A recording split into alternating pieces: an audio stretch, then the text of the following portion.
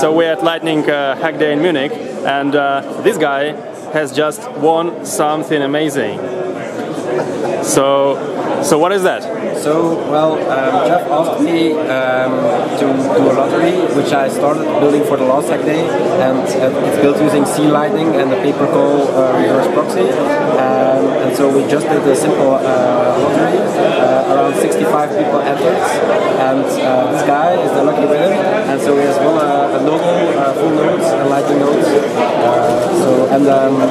The revenue all goes to supporting full node organizations. Amazing, amazing. So what does the node actually do? So you plug it in, and then what happens? Why would I need it? That's actually your area.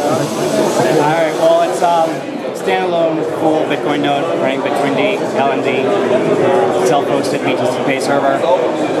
Quick connect options to get your mobile wallets used as a remote control for your node. All over Tor if you want to. And lots of new features added every couple weeks. So if I have say a Claire mobile wallet, I can connect specifically to this thing to not have to trust anyone, well, right? Right now we're running LND. We're going to add C Lightning soon. We've been saying that for a few weeks now. But we want to give the options to the users to eventually pick whatever implementation they want and connect the apps they use actually every day to the node. Fantastic, thank you. Congratulations. Thank you.